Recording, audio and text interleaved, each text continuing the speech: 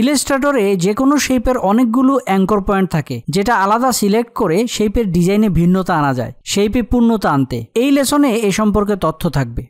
Subscribe করুন হালাল IT tutor চ্যানেলটি এবং বেল আইকন চেপে রাখুন নতুন ভিডিওর খবর পেতে।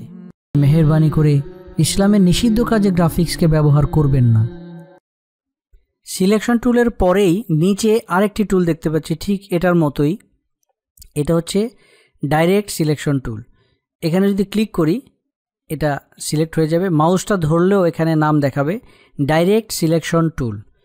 এ ব্র্যাকেটে এ মানে হচ্ছে এটার শর্টকাট কি হচ্ছে এ। এই টুলটি সিলেক্ট করার মাধ্যমে এখন দেখতে পাচ্ছি যে যদি ক্লিক করি তাহলে ঠিক সিলেকশন টুল যেরকম দেখাচ্ছিল ঠিক এরকমভাবেই সিলেক্ট হয়েছে, তবে এটার কাজ একটু ভিন্ন। অর্থাৎ সিলেকশন টুলের মাধ্যমে এটা পুরো সিলেক্ট হয়েছে, আর ডাইরেক্ট সিলেকশন টুলের মাধ্যমে আমরা সরাসরি ডাইরেক্ট সিলেক্ট করতে পারবো। যেমন এখানে যদি এই অংশে যদি ক্লিক করি, এই অংশে ক্লিক করার মাধ্যমে যদি ক্লিক করে ড্র্যাগ করি তাহলে দেখতে পাচ্ছি এটা সিলেকশন টুলের মতোই এটা পুরোটা সিলেক্ট হয়ে বাম পাশে চলে গিয়েছে। যেখানে ড্র্যাগ করে নিয়ে যাব এখানে চলে যাবে। কিবোর্ড থেকে কন্ট্রোল জেড প্রেস করে আন্ডু করে দিলাম। এখানে ক্লিক করার মাধ্যমে সিলেক্ট হয়েছে। এখন এটাকে যদি ঠিক এই কোণার অংশে সিলেক্ট করি, কোণার অংশে সিলেক্ট করার আগে ক্লিক করার আগে যখন কোণার অংশে মাউসটা নিয়ে যাব দেখতে পাচ্ছি অ্যাঙ্কর একটি লেখা উঠেছে। এই যে যেখানে নিয়ে যাব এখানে অ্যাঙ্কর একটি লেখা উঠবে। অ্যাঙ্কর মানে হচ্ছে একটা পয়েন্ট, অ্যাঙ্কর পয়েন্ট মানে এই বক্সটাকে যদি আমরা 4টি অংশে ধরে নেই, এই প্রত্যেকটা কোণার অংশকে এক একটা অ্যাঙ্কর বলে। এখন আমি যদি এই যে নির্দিষ্ট একটা অ্যাঙ্করের মধ্যে ক্লিক করি তাহলে দেখতে পাচ্ছি এই কোণার অংশটাই শুধু সিলেক্ট হয়েছে, বাকি অংশগুলি সিলেক্ট হয়নি। যেমন আমরা একটু যদি খেয়াল করি তাহলে দেখতে পারবো এই যে এই কোণার অংশটা ভরাট হয়েছে, কিন্তু বাকি যে অংশগুলি রয়েছে এগুলো খালি রয়েছে। এই যে বক্সগুলি সাদা, অর্থাৎ তার মানে এটা সিলেক্ট হয়নি। এখন এই কোণার অংশের মধ্যে ক্লিক করে যদি আমরা ড্র্যাগ করি ডানে বামে সরাই তাহলে দেখতে পাচ্ছি কোণার অংশটা সরে যাচ্ছে। অর্থাৎ ডাইরেক্ট সিলেকশন টুল এনাবেল করার মাধ্যমে এই নির্দিষ্ট একটা অংশকে, নির্দিষ্ট একটা পয়েন্টকে বক্সের আমরা সিলেক্ট করে সরাতে সক্ষম হয়েছি। যেখানে আমরা নিয়ে যাব সেখানেই এটা পরিবর্তন হয়ে যাবে। নির্দিষ্ট একটা শেপকে বা কাঙ্ক্ষিত যে কাস্টম যে শেপ রয়েছে ওই শেপকে তৈরি করার জন্য এই ডাইরেক্ট সিলেকশন টুল ব্যবহার করার মাধ্যমে এই কাজটি করা সক্ষম হয়। কন্ট্রোল জেড প্রেস করে আন্ডু করে দিলাম। কন্ট্রোল জেড করব আগের অবস্থানে চলে যাবে।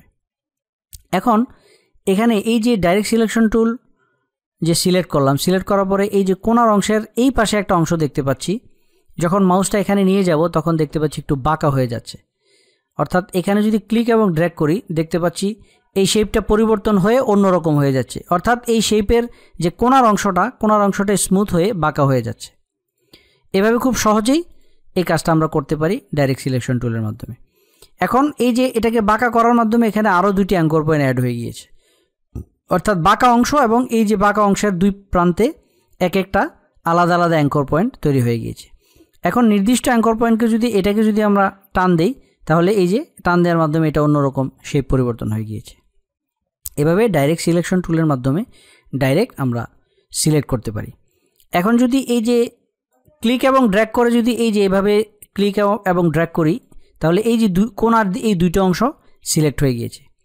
এখন এভাবে যদি ড্র্যাগ করি তাহলে দেখতে পাচ্ছি এই পুরো 2টি শেপের 2টি যে রেক্ট্যাঙ্গেল, এই রেক্ট্যাঙ্গেলের কোণার অংশটা এভাবে মুভ হচ্ছে মাউসে মুভ করার মাধ্যমে।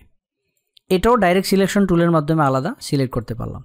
এখন যদি আলাদা আলাদা যদি সিলেক্ট করি ঠিক আগের মতো যেভাবে শিফট প্রেস করে সিলেক্ট করেছিলাম, এই কোণার অংশটা যদি সিলেক্ট করি এবং শিফট প্রেস করে যদি এখানে ক্লিক করি তাহলে এই কোণার এই 2টি অংশ সিলেক্ট হয়েছে। এখন যদি আমরা এটাকে মুভ করি মাউসের ক্লিকের মাধ্যমে ড্র্যাগ করি তাহলে দেখতে পাচ্ছি এই অংশটা যে 2টি অ্যাঙ্কর পয়েন্ট সিলেক্ট করেছি শুধু 2টি অ্যাঙ্কর পয়েন্ট মুভ হচ্ছে, বাকি এগুলো সিলেক্ট হচ্ছে না।